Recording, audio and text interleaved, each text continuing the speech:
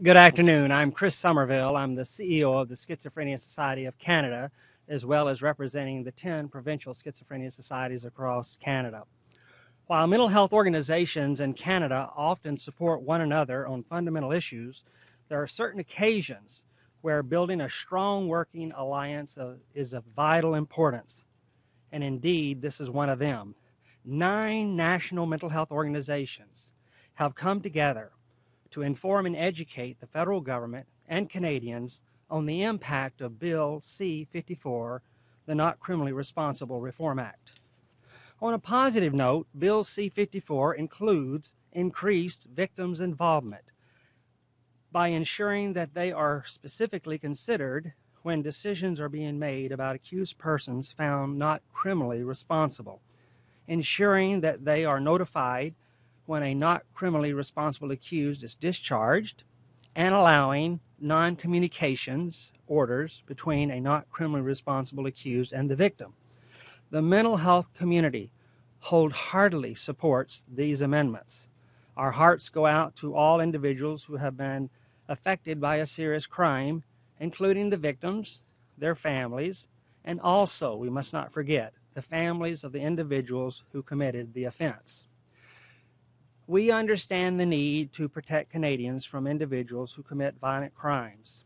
However, this bill, as it is currently written, will not do this. What this bill has done is to tell Canadians that they should be afraid of people living with a mental illness. Fearing people living with mental illness will only set us back. As Dr. Patrick Bailey has stated, a psychologist and a lawyer, states, your chances of being killed by lightning is greater than being killed by a person living with psychosis or schizophrenia. Furthermore, Bill C-54 includes too many components that demonstrate a lack of understanding of mental illness. A lack of understanding of mental illness. For example, the bill establishes a high-risk category based on the brutality of the crime. And yet, there is no direct correlation between the seriousness of the crime and either the likelihood of the offender to reoffend or his or her ability to improve his or her mental state. There is no scientific evidence for that. The lack of understanding of mental illness is also evident in the bill, and areas that tighten the criteria of progress and release of individuals found not criminally responsible. People living with mental illness should be reintegrated into society at the most appropriate time as deemed by their professional medical team. Further detaining these individuals or restricting their ability to improve their mental health through tools such as escorted visits will lessen their ability to successfully reintegrate into society. The last thing we want, the very last thing we want, is for people to be diverted into jails and prisons rather than receiving the mental health care they need. Canadians need to be informed. Canadians need to be educated on the system. What is involved in a patient's release? What measures are now in place to help them from committing another crime? And indeed how the review board system actually works and its process. That's just to name a few things. So educating and understanding is the only way we're going to reduce stigma. Education and understanding is the only way we're going to reduce stigma, and reducing stigma and providing access to early treatment will allow these individuals to seek help before a possible crime is committed. Thank you, Chris. Good afternoon. My name is Peter Coleridge, and I'm the National CEO of the Canadian Mental Health Association. CMHA has been providing an array of programs and services, both mental health and mental illness, since 1918, and we are doing that in hundreds of communities across the country. And as a significant component of the mental health community, working with Chris and other organizations, we've made great strides over the last decade in terms of reducing the stigma associated with mental illness. And CMHA looks forward to continuing this progress with the entire mental health community, other sectors, including the justice sector, and in particular, the federal government and its establishment of the Mental Health Commission of Canada, one of whose priorities is to help the Canadian society reduce stigma related to regarding people with mental illness. CMHA is also very concerned that the proposed changes to the criminal code will negatively impact the lives of people who are found NCR accused, and also more broadly in terms of people who have mental health problems across Canada. We need to strike a better balance between the needs of both the victims of crime and those NCR accused. The proposed changes, as Chris has noted, do opposite that. They're going to fuel stigma and tell Canadians that they need to be afraid of people with mental illness. And so all the progress we've made is now being undermined. In addition to that, the elements of the bill are not evidence-based, and they're not going to result in the changes that Canadians and victims would like to see from such a bill. This is a really important issue and one that we should not rush. We feel the federal government should be consulting with the forensic system, the broader mental health community and system, justice sector, and many others to fully understand and assess the impacts. We need to also work to improve society's understanding of what it means to be found NCR accused and what it means to live with a mental illness or a mental health problem. We also need to work, as Chris has mentioned, on the process for review for people who are found NCR accused. And we also need to evaluate any proposed changes to the criminal code as it relates to NCR accused. Chris spoke about education and the importance of improving understanding. And so societal myth number one, people with mental illness are violent. And the fact is that people with mental illness are more likely to be victims of violence than any other group in our society. And yet, because of the myths out there, the types of changes that are being proposed in this bill are moving forward. Societal myth number two, people with mental illness commit more crimes. Fact is that the vast majority of people with mental illness never commit crimes, let alone serious crimes. The repeat offense rate of individuals found not criminally responsible due to mental disorder are much lower than the rates among individuals found guilty of crime. We also need to ensure that supports are in place in terms of reintegration back into the community. We know that early assessment, appropriate treatment, and community program have been proven to help people reintegrate after being found NCR accused. And so we're all eager to discuss how we can work together to improve the public safety goals while at the same time meeting the needs of the not criminally responsible and also not fueling the stigma and discrimination that so many in our society feel because of their struggles with mental health problems. Good afternoon. I'm Dr. Paul Fedoroff of the Canadian Psychiatric Association and president of the Canadian Academy of Psychiatry and the Law. I work at the University of Ottawa, and I'm a practicing psychiatrist at the Royal. When debating this issue in the bill, many often discuss striking a balance between the needs and rights of both victims of crime and those found not criminally responsible on account of mental disorder. These discussions are often misguided. The solution is not about giving up certain rights and needs of people with mental illness in order to provide greater ones to the victims. It's about understanding mental illness and providing the tools and resources to ensure the crime is never committed in the first place and will never occur again. This is not an issue of give or take, but rather one of working together. The mental health community was not part of the creation of Bill C-54. Today, during Mental Health Week, we publicly offer not only to work with the government in creating an effective bill, but to also work with victims groups. We are confident that Canadians expect their government to work with the mental health community in crafting a bill that effectively and fairly deals with people with mental disorders in a way that serves everyone's interests. Thank you, and we'd be happy to take any questions you may have. Anybody among you consulted in Bill C-54 at all? Or do you know if anybody among the organization of mental health were? No, none. As far as we know, no mental health organizations were consulted at any time. The government, all they seem to have to do is raise the name of Vince Lee or a Schoenborn, and that they essentially think they've won the debate.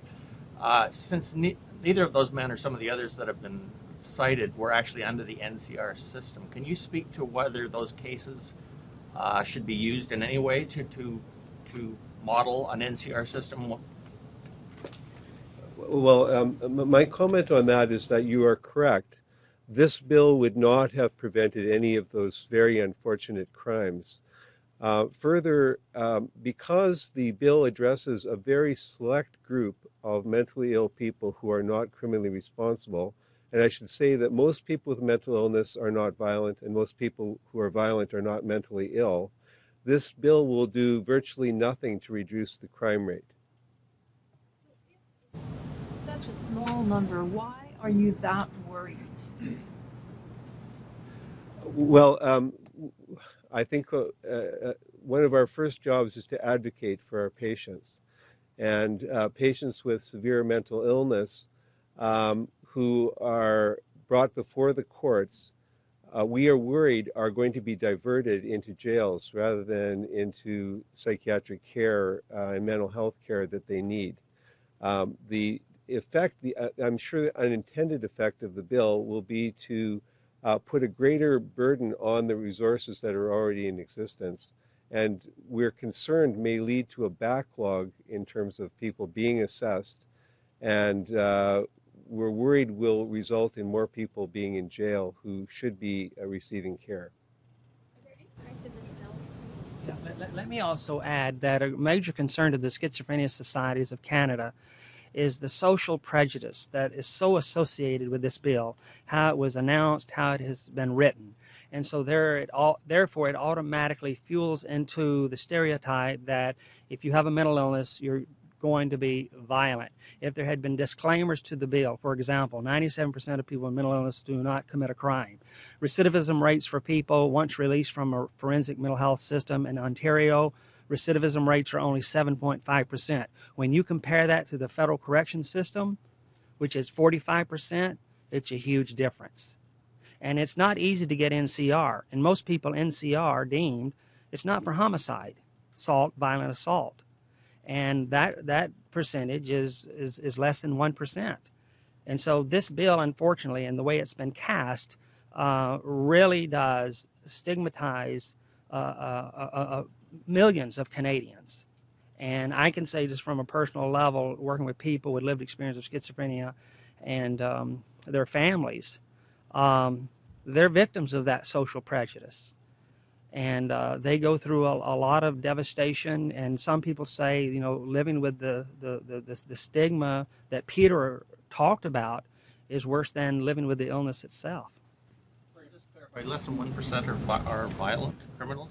According to the Center for Addictions and Mental Health, Canada's largest mental health hospital, at least in Ontario, that's the figures. And the doctor may comment on it. To this bill that you could foresee backing in, what would you said you would work with the government on a better bill? What would you want to see in that particular bill? Well, we certainly support, I think, what is the intent of the bill, which is to support victims and victims' rights.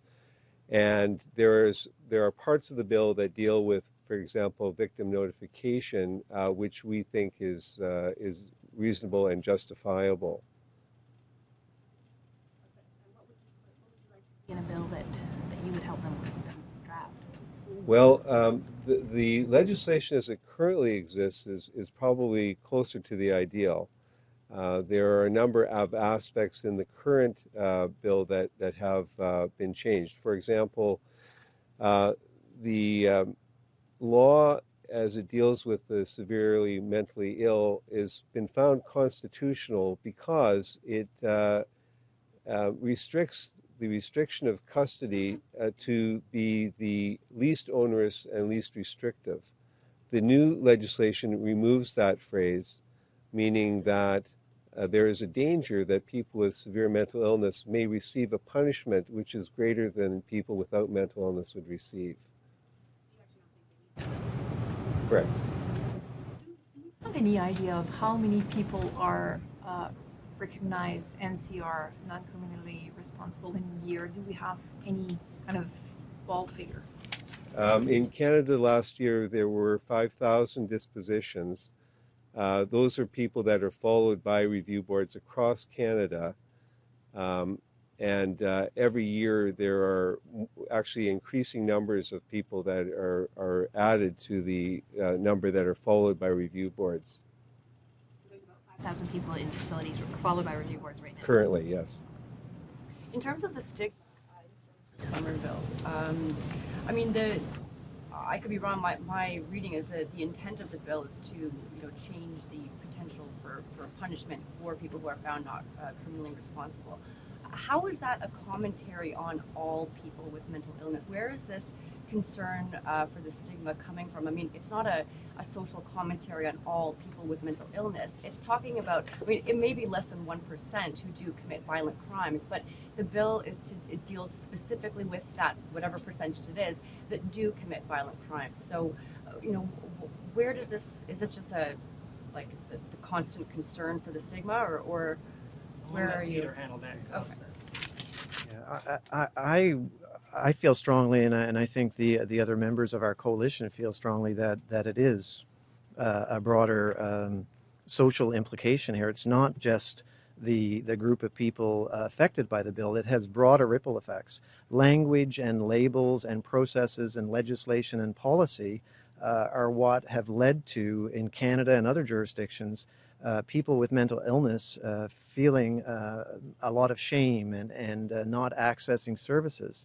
And so this bill is specific to the NCR accused, but it absolutely has broader implications for the work that we've all been doing in Canada for decades. So while your questions focus in on numbers and this specific group, it does have much broader implications because of the impact on discrimination and stigma.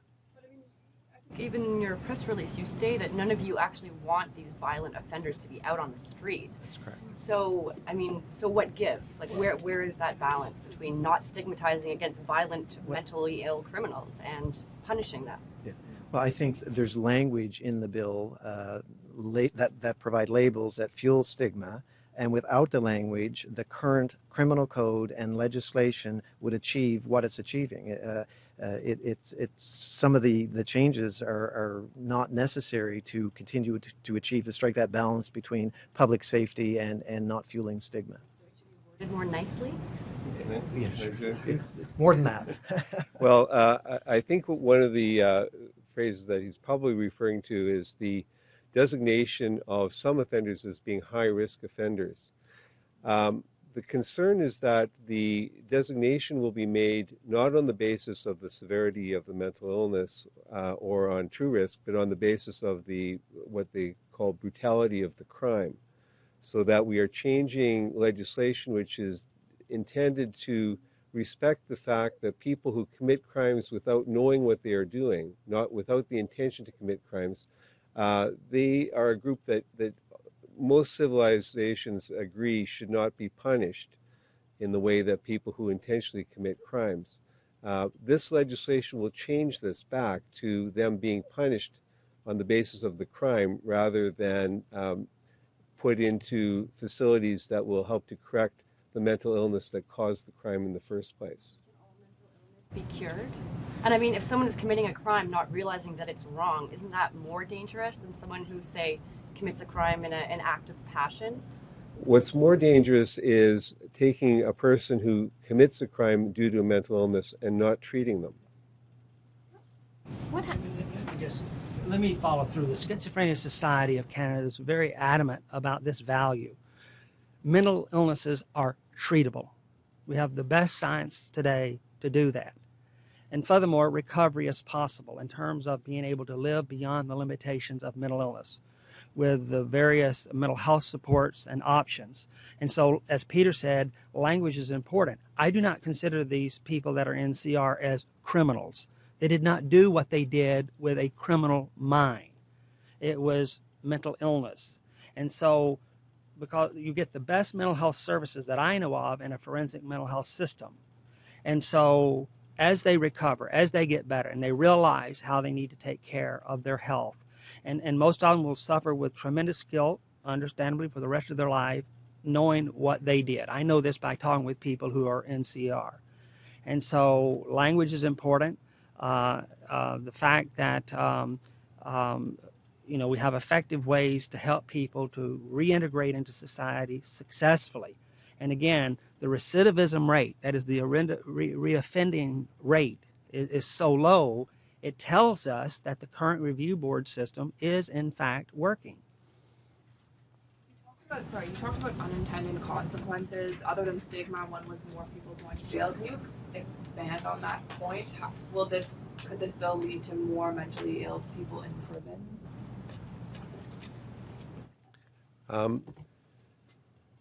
When people are before the courts having committed a crime, there are some options that their lawyers have. And we're concerned that some lawyers will advise their clients that rather than pursue an NCR defense, that they will choose to be tried through the regular criminal court, and as a result will go to jail rather than into facilities in which they would receive treatment, because the penalty may be less severe. Have you tried to speak with the government today? You're here today. Have you tried to meet the Minister of Health, the Minister of Justice, the Public Safety, anybody? Yes, we have made attempts to meet with them. So far, we've not been successful. And various of our coalition members have met with many MPs and senators, and we've met with the office of the Federal Minister of Justice. What we wished is that, along with the Mental Health Commission itself, that they had worked collaboratively and in a consultative process with us in the very beginning, and we wouldn't have the flaws that are in this bill. So what we're saying now is, okay, let's see if we can work together to correct the flaws that are in the bill and to achieve the desired outcomes that benefit Canadians, victims' families, as well as families of those who are NCR deemed. Amended or start from scratch? We're asking to be engaged with the process that's currently underway.